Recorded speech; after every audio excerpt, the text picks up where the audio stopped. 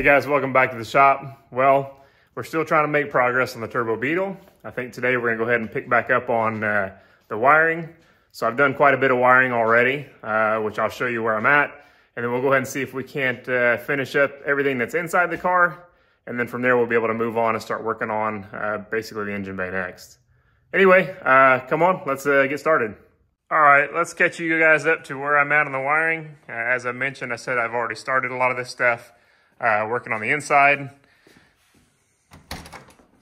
This is one of those things that just takes a bunch of time, and there's a lot of different ways you can go about skinning the cat on this.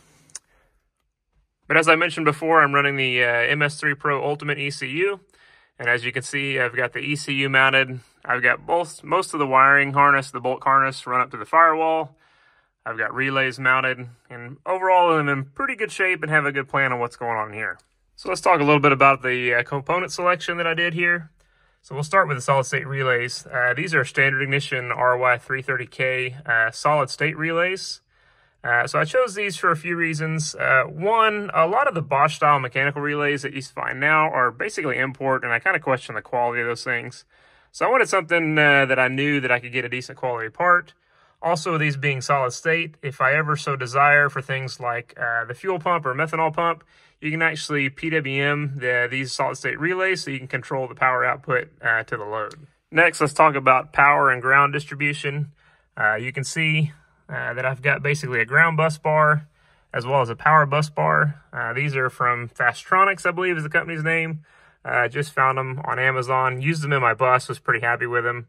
But there's a lot of different power distribution points and ground points for a setup like this, so it's kind of convenient to have a place where you can pull everything from sort of centrally located. Now, obviously, there will be a cover over the power bus bar since that's exposed. You don't want that to be hot for a direct short, but it works out pretty well. Basically, got leads back to the battery. On the power side, I'm going through this disconnect switch here on the kick panel. Allows me to cut the power to everything. But this basically just goes back through, have a big 80 amp relay there, circuit breaker, and that's just going to go back and tie directly to the battery for both of those things. Now for all these devices, of course, I've got kind of a weird angle here, but you can see the fuse panel that's located here on the back side of the kick panel. So the power source basically comes from the bus bar up to the relays and then immediately over to the fuels panel. And this allows me to fuse all the separate circuits with the main bus panel being fused by the circuit breaker. And then from there, so the bottom side is the input power and the top side is the actual load. And you can see I've got some of that stuff already terminated already. Now let's talk about the harness. So the MS3Pro, you can get it with this 8-foot flying lead harness, which is pretty nice. Of course, I've already de-loomed. It comes with split loom and shrink wrap on it. I de-loom that because, of course, I don't need every single wire terminated down here at these base plugs. So what I've done is I've gone through each of these groupings of connectors and through the documentation for the MS3Pro, and I've pared down this harness to only what I need. So that's worked out pretty well. Let me cut a bunch of wires out of it. So I've got all three connectors basically grouped up, and you can see that I've got them routed to the different directions. Of course, the bulk wiring, everything that runs back up here to the firewall, which is going to get terminated into a Deutsch style 40-pin connector up there, which is what we'll be starting on here shortly. And then you can see down here, I've got distribution, essentially where power comes back to all the devices. You can see this is a 6-pin connector here that runs up to the firewall connector. There was exactly 6 extra pins left open after I will terminate everything. So I'm going to go ahead and terminate everything at the firewall, and this will be for any sort of future expansion. I've already got the remaining 6 wires ready to go. So that's where I'm at right now. Like I said, I've made some progress already. It's a lot of tedious work here, a lot of stuff that really, quite frankly, not a lot of fun to film or a lot of fun to watch. But I wanted to kind of show you where everything's at so far, give you a little taste of what's going on. So today's task, we're going to go ahead and try to see if we can't get that firewall connector terminated and at least wrap up the in-car side of the wiring harness so we can get started on the engine side.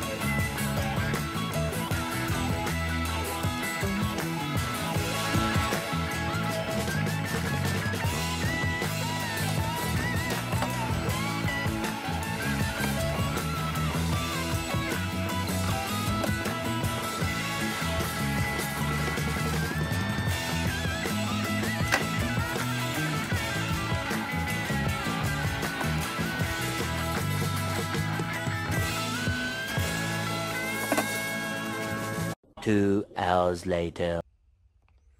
All right, well, this has been my office here for the past couple hours, getting everything terminated. You may have saw here, I've got my laptop in here. This is essentially the pinout for the bulkhead connector. You can kind of see that I've got everything listed by basically where it comes from on the ECU, wire gauge, source, some notes, wire color notes, and then this is a notation of the different grouping. Essentially because I had a lot of the wires grouped up in a concentric twist from where they originated on the ECU. And then this was what I was making live as I went here. That's the actual termination location on the bulkhead connector. And I made some adjustments of that basically to kind of get the wires sort of fit together nicely, group things where it made sense on the other side when I go to break it out for the hardware. Now let's take a look at the connector itself. Basically, you can see certainly a bundle of wires there. So if you'll notice, everything's got a loop on it. That's for strain relief. I'm actually going to build another support here that goes off the firewall to hold onto this harness. Vibration is one of the biggest things that kills connection issues. But then all these little individual loops, which occurs on every single wire in here, is just a strain relief, so there's nothing pulling on any of the pins in the connector itself. I've got the boot here, which I'll slip up on the end of the connector, which will conceal all the backside of the wiring there. And then as you may have saw, I put some braided material, braided loom on top of this after I put some heat shrink in and kind of grouped everything up. And if you follow that down, you'll see that I've got everything sort of flattened out here. Reason for that is that's actually where the back seat comes across and sits. And so I needed to flatten out the group, which is, probably about 1 inch in diameter. I needed to make it nice and flat so the seat can actually go right over the top of it. This is actually a high point that the seat sits on, so actually the seat frame will go just right over the top of this, allow me to put the back seat back in. All right, so I'm gonna go ahead and wrap up those last few things here, see if I can't go ahead and put a pin on this particular part of the project. And then we'll have another thing off the list, and then we can start focusing on all the wiring on the engine bay side.